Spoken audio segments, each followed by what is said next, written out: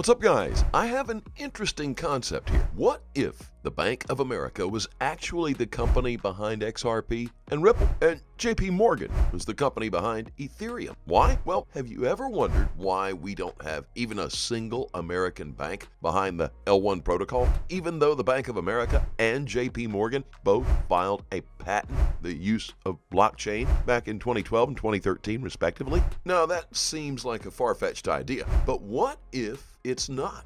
That means everything in the media and that the SEC does could be staged to push the masses away from purchasing the perfect future coin, XRP. Think on that for a second as we roll that intro. As always, welcome to Moneyside, your favorite crypto channel. If you're new here, hit that subscribe button and turn on notifications so you get updates when we drop new videos. And don't forget to smash that like button, and remember, you can always leave a comment or a question in the section below. So my understanding is now Kraken can no longer do this domestically in the United States for U.S. citizens unless, I guess, they register as a security. Does that break the business model? Do you understand it? Does that mean they can't be in that business, or can they just come back and say, okay, now we'll register, we'll make the disclosures you want?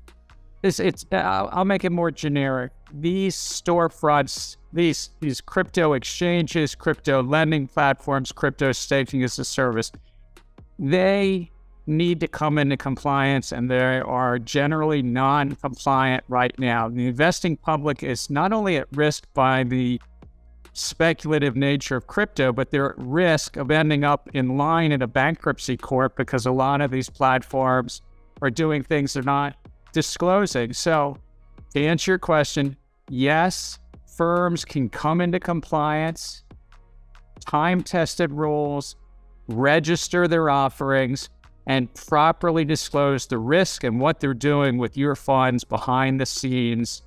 And that would be a compliant field. In this case, Kraken chose they didn't want to offer this in the US, and we settled. Gary, you mentioned there are other people who are doing this. How similar are they, or is this a one-off? We had, for example, Coinbase come out right away and say, oh no, what we do is very, very different. We're not included in this. What does this mean for others such as Coinbase? Look, it's the facts and the circumstances all matter, but generally speaking, what happens is the investing public, hundreds of thousands or millions, are transferring control and ownership of their tokens to these platforms, and the platforms are soliciting them and then saying, I'll give you a 2% return or up to 21% return.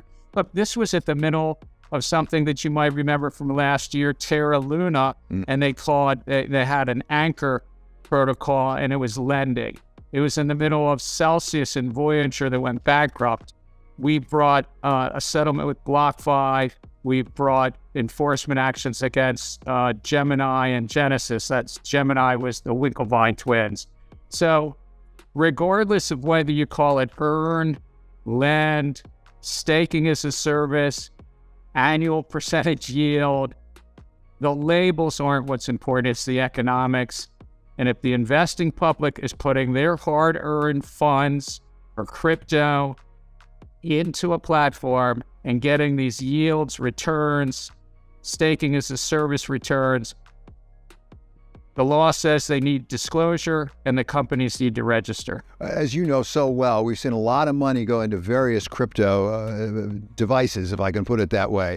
And we've had some lost as well in things like the scandal of FTX. Is this the first, this Kraken settlement, do you think this is the first of a series of these now? Will we pick up the cadence of the enforcement and the regulation of crypto?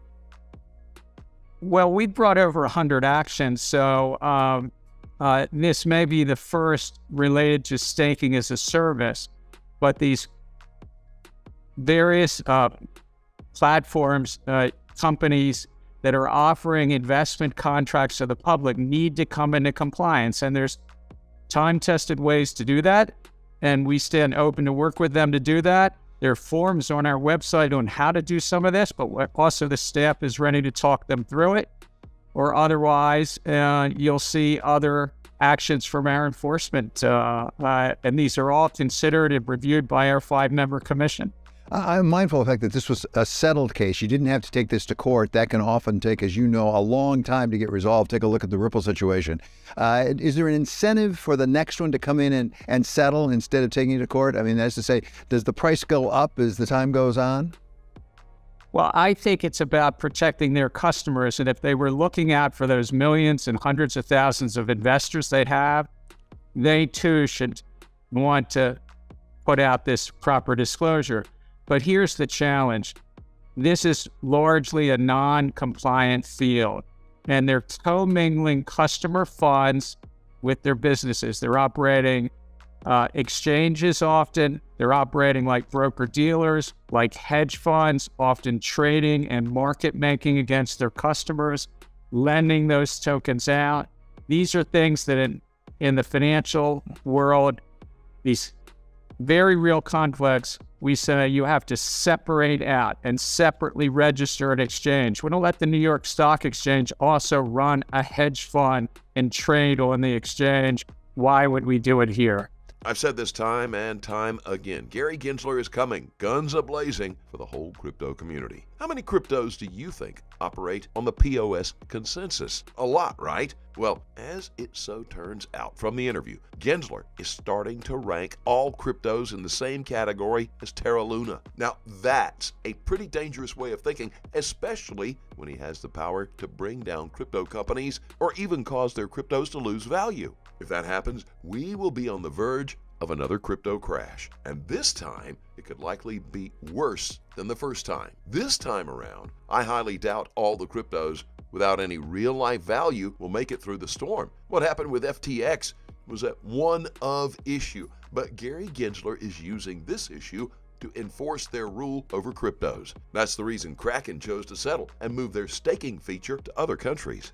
Pretty soon, Gensler will be going for other exchanges. He tried to go for Coinbase, but wasn't successful. But I think the next one in line is Binance. Binance is another large crypto exchange which also offers staking, and that could expose them to a lawsuit by the SEC. So if you have any coins on Binance or any other exchange, right now is the best time to store them in a cold wallet. All in all, Ripple is still fighting the good fight for the whole crypto world. If this company is successful, the heat on crypto will reduce. But as of right now, I highly think things are about to get worse before they get any better. If you thought last year's bear market was worse, wait until you see what is on the horizon. Meanwhile, the rest of the world is embracing XRP. For instance, Spanish crypto exchange launches XRP debit card, which includes up to 9% cash back. And that's not all. Corporate clients are undergoing ERP migrations, and they want one single common method. What does that sound like?